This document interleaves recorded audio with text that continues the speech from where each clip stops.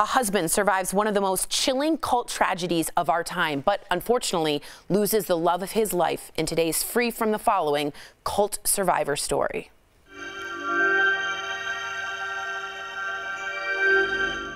It's the mid-90s and Stephen Hill wants the American dream for his family.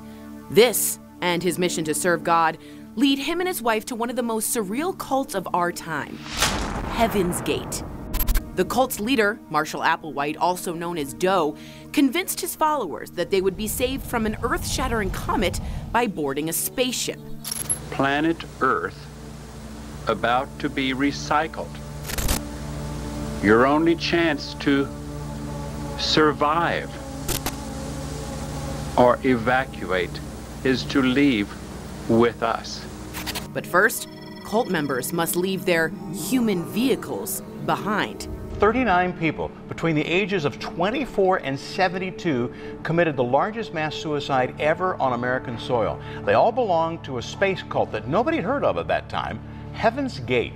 The members executed their plan by drinking a lethal vodka phenobarbital cocktail. Stephen's wife Yvonne is one of those victims. As newlyweds, their lives forever changed once harassing calls from a stranger began to pose a threat to his family. We couldn't get any support socially, spiritually. Who would target a family that is trying to do good? Somebody has some answers somewhere. Stephen turns to God and the internet. You got mail. Landing on the Heaven's Gate site. Everything was in its infancy. Somebody called, normally they couldn't get through because I was always on the internet. I was on a fact-finding mission. I had to come to a conclusion about what was happening. He's then recruited by the cult to assist in the production of a documentary film. If I would title this tape, it would be Last Chance to Evacuate Planet Earth Before It Is Recycled. This requires him to join and leave his family behind in Cincinnati. But his wife Yvonne insists on going with him. We didn't know what was going to happen. Once they arrive at the Heaven's Gate mansion, cult leaders Doe and T force the Hills to distance themselves from one another. There was absolutely no communication, period, between me and Yvonne till the end. When I made the decision to leave, she decided that she wanted to stay. I felt betrayed. But Stephen's military background and his strong faith keeps him from surrendering fully to the cult's beliefs. Unfortunately, this is not the case for Yvonne. The only thoughts that I have is the preparation that I've made to separate from the vehicle. Leave it all behind. There's nothing here for me.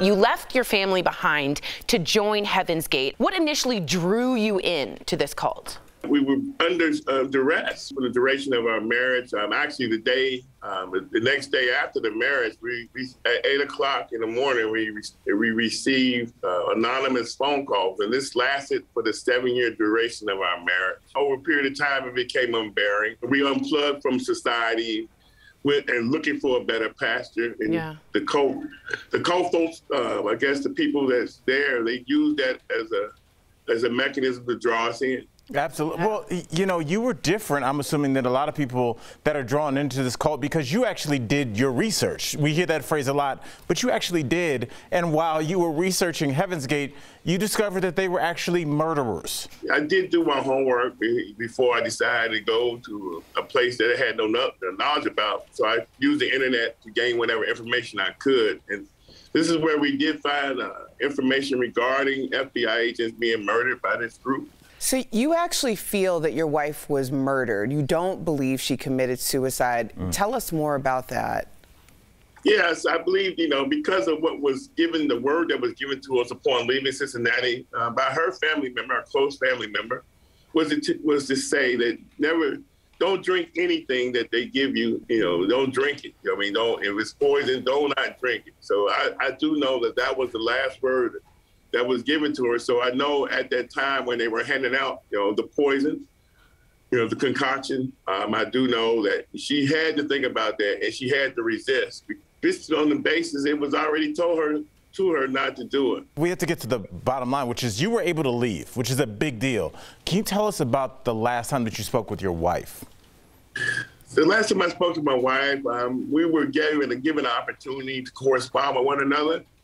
And that decision was, basically made with her. And her response, because of the brainwashing, the group was, "Did you want me to go tell?" And that was shocking to me at the time, because at that time I realized I didn't have my wife anymore. That's the hurtful thing more than anything else. I lost my wife.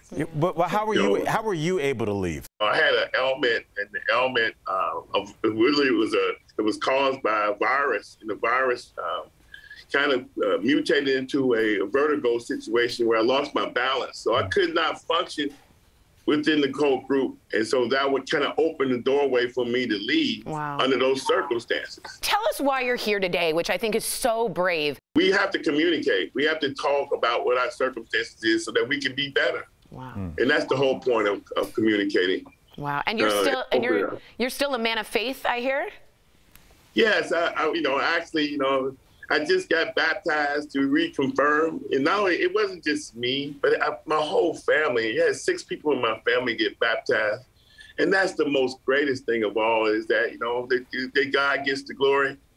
And I want to be able to testify to the whole world that. Amen. Stephen, thank you so much for joining us. Your words are so important. We look forward to the release of your upcoming documentary. It's called Last One. Please keep us posted. We'll check back in to see how you're doing. Mazel tov on all of the new baptism. I'm so happy for you and your family. We'll be right back. Thank you.